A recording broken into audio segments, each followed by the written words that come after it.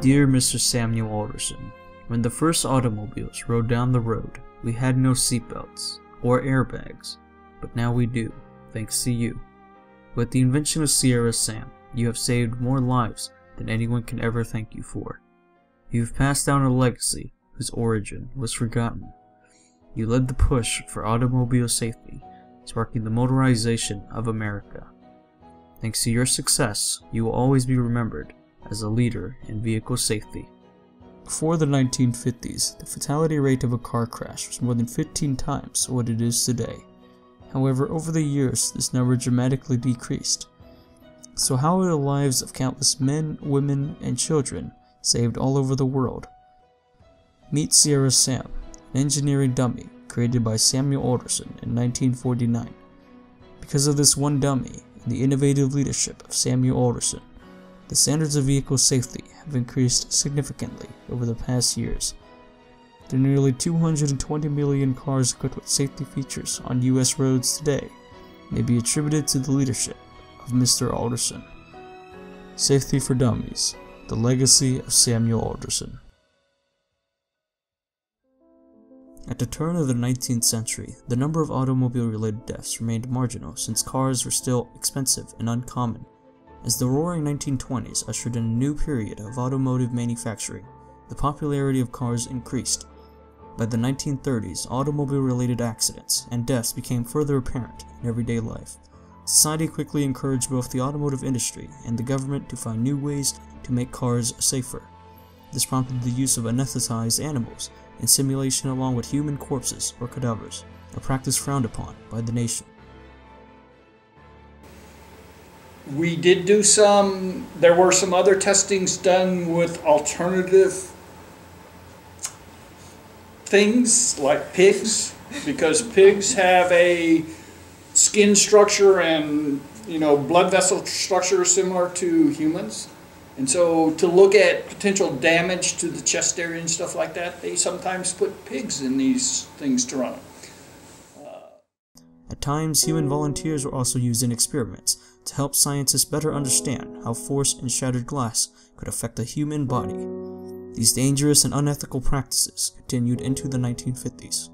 Just when vehicle safety was at its darkest hour, Samuel Alderson at Sierra Engineering Co. used previous information from cadaver and animal research to develop the first crash test dummy, Sierra Sam, in 1949.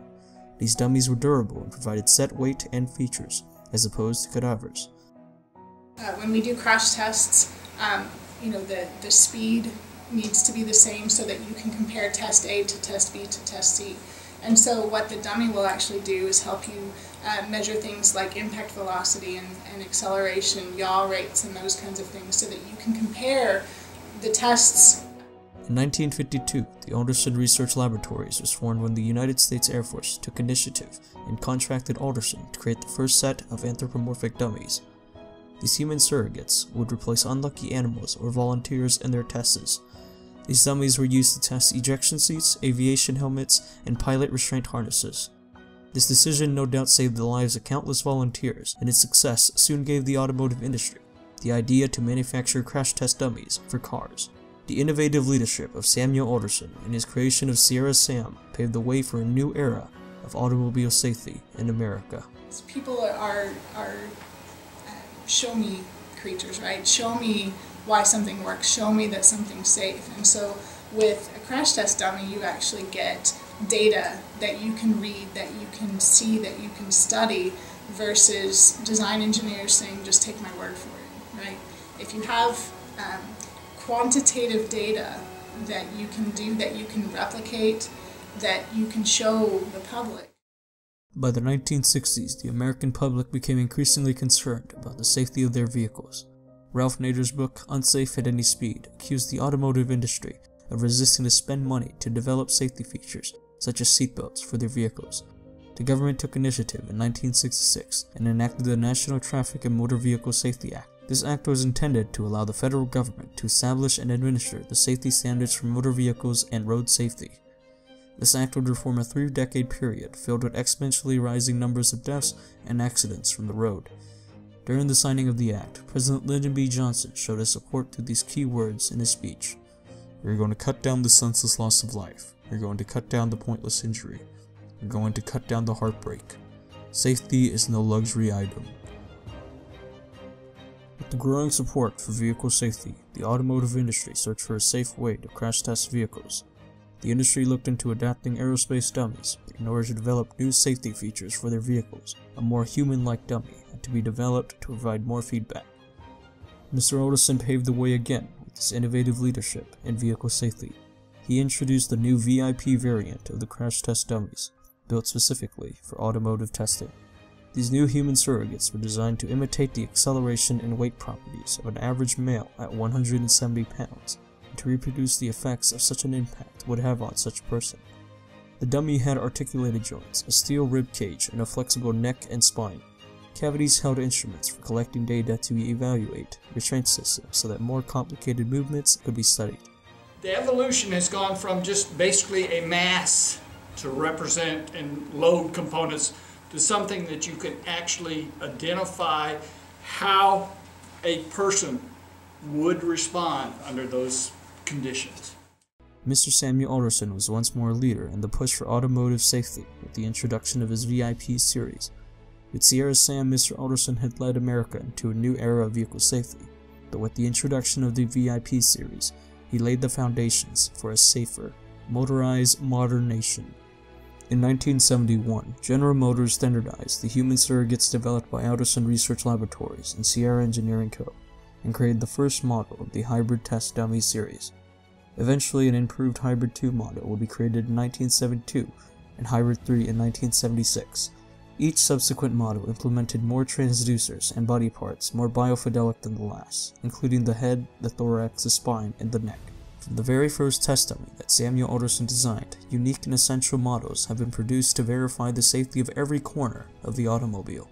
This revolutionized automotive safety and spurred other advances in the field, such as the invention of the anti-lock braking system in 1978 and airbags in 1981.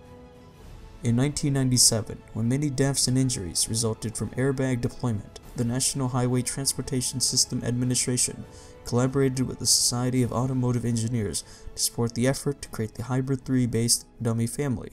From the 1980s to the 1990s, the U.S. Department of Transportation aired a series of highway safety advertisements titled "You Could Learn a Lot from a Dummy," starring Vince and Larry, two comical crash test dummies. PSAs were intended to promote personal safety while driving. Safety belt usage increased from 14% to nearly 84%. Seatbelts and other automotive safety devices have saved almost 330,000 U.S. lives since they were first tested by crash dummies. Since 1921, the fatal rate per 100 million vehicle miles traveled decreased from 24.09 people to 1.1. Most importantly, crash tests have allowed consumers to see how a car they are considering to buy performed in a collision test. Ranking systems such as the 5-star safety ratings program provide crucial information that not only helps consumers learn about a vehicle's safety, but also encourages manufacturers to improve their cars to better compete in an advanced automotive market. None of these major changes to the automotive industry could have happened without the innovative leadership of Samuel Alderson. When one thinks of leadership, presidents and military heroes come to mind. But what of the ordinary people who make extraordinary discoveries that have resounding impacts on our daily lives? Leadership qualities are not always evident in an individual in the same manner one might perceive leadership in presidents or heroes. As a result, exceptional leadership is often overlooked. For this very reason, we told the important story of Samuel Alderson. His leadership led to extensive and revolutionary changes to the automotive safety industry. Samuel Alderson paved the way for the development of human surrogates to be used for automotive safety testing. Modern car safety attests to the life-saving legacy of Samuel Alderson.